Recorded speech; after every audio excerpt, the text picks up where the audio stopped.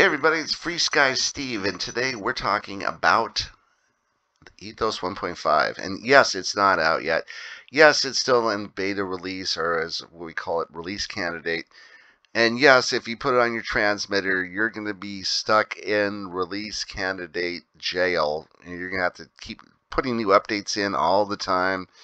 It's kind of a big commitment if you're just a guy who wants to go out and fly.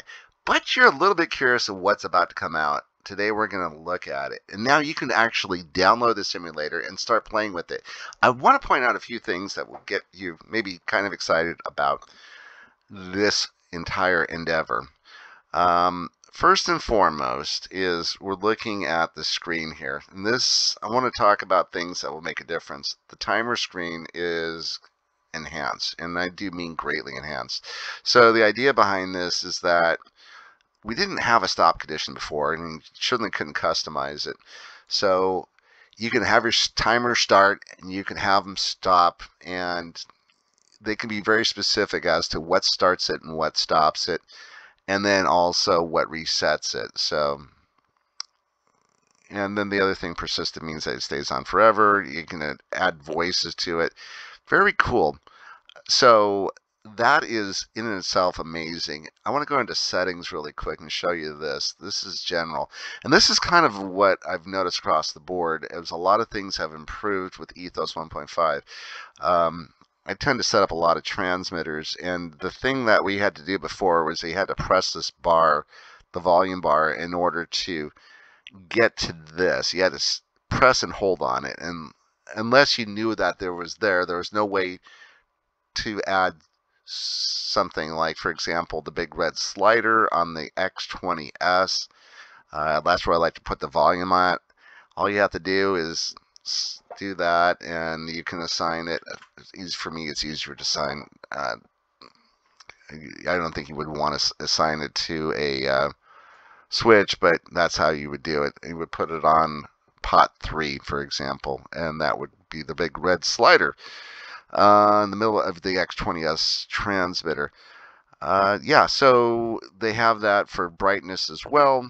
I found that to be really nice. A lot of thoughtful, nice additions. This looks like it's almost exactly identical.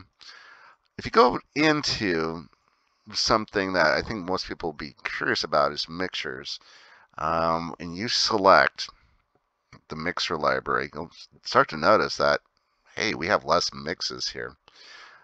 What happened to VARs? It was right there.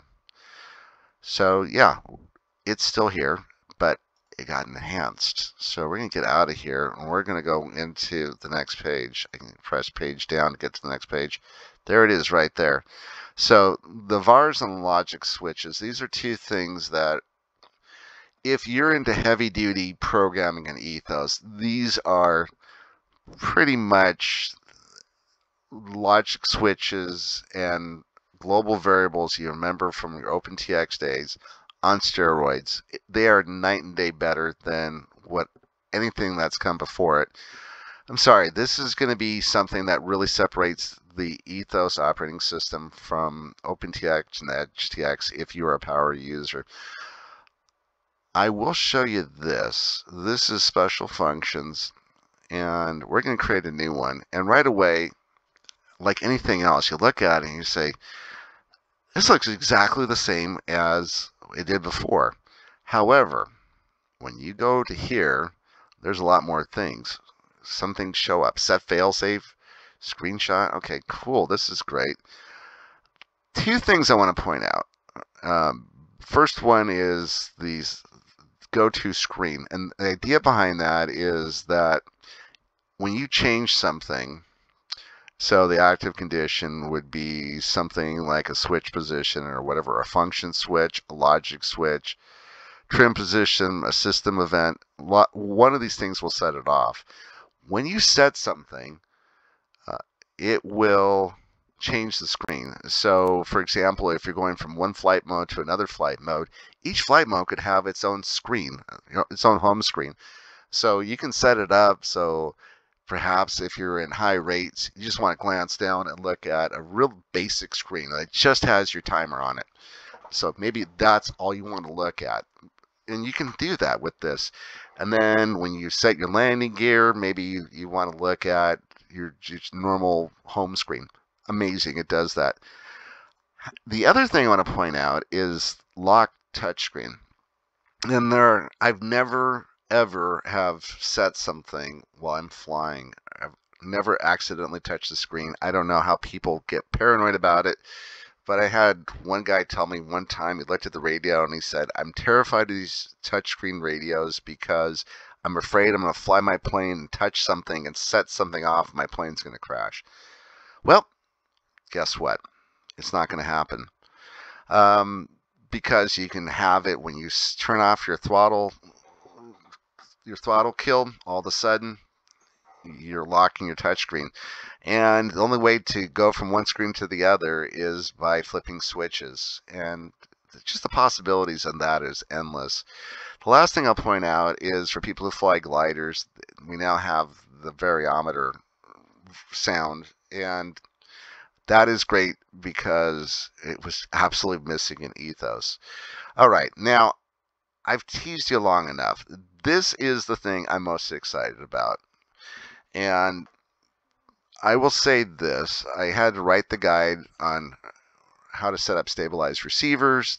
The guide's going to change a little bit with Ethos 1.5 comes out because a lot of the heavy lifting will be done. Not all the heavy lifting will be done, but the thing that has driven people crazy is you had to load a Lewis script. And it's not the greatest Lewis script in the whole world, but it worked. This is how things are going to change. Well, this is the thing that has got me the most excited. Two things, actually. We're going to create a new model. First one, receive model. So we're about to receive a model. And the idea behind this is that maybe you have a buddy who's, or you know the guy at the field who ends up buying the X20S because you have the X20S, and he comes along and says, I got a plane that I want you to help me set up. And, you know, you're at the field and you don't have a laptop, so you have to sit there and physically build a plane for the guy and spend about 20 minutes when you should be flying. And the guy says, yep, great, thanks so much. And then the next week he shows up in another plane and blah, blah, blah. On it goes. What you can do now is you can just send him one of your model files, put it on his transmitter, do a few quick mods to get him up and flying, and get back to your flying. So that in and of itself is killer.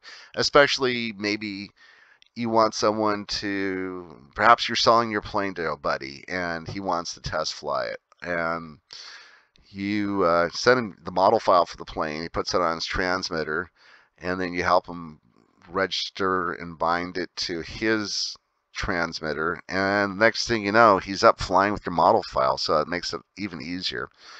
So the other thing that is mega cool in and of itself, it takes about 10 seconds to transfer the files. It's all done via Bluetooth, and there's ways to turn Bluetooth on. It's all over Ethos 1.5, but this is freaking me the hell out. Well, before I get into it, I will say that there's still no flying wing right here. A little disappointed in that. Yes, you can make a flying wing by saying it has no tail. Really wish it was there, and maybe they'll listen to me someday and add it. But in the meantime, we're going to set up an airplane. First question, are you using a self-stabilized receiver from FrSky? Oh my gosh, I'm about to cry because this was the biggest nightmare for the last, I'd say, 10 or 11 months. People would call me up and they would have their transmitter in front of them and they would ask for questions as to how can I set up this transmitter, the stabilized receiver, and I'd have to explain to them about Lewis scripts, how to get it, how to put it on their transmitter properly, figure out when they didn't put it on properly. God, it's, you know, we have these really great stabilized receivers, and I've really enjoyed flying with them. I'm finding I'm buying more of them. They work so well. But the nuance of setting these things up was a freaking nightmare. And now it's a lot easier. It's going to be a lot easier for most people. I just set up a TDSR6 tonight for a plane I'm building. And I'll take you through the setup. It had one motor. It had 2 channels for ailerons. It had no flaps. And it had your traditional tail with 1 channel each. This was something new. I saw this on the X20 Pro. It started coming out last year. I love this. The idea is it's AETR. You still see AETR, but both A's are together. So channels 1 and 5 are together. Channel 2 for an elevator, 3 for a throttle, 4 for rudder. Just the way that it normally is. But this is set up correctly for a TDSR6. And then what you're going to do is you're going to need to set these things up. You usually set this up on a knob. So it's an analog, select analog, and it's the one I use most of the time is pot 1.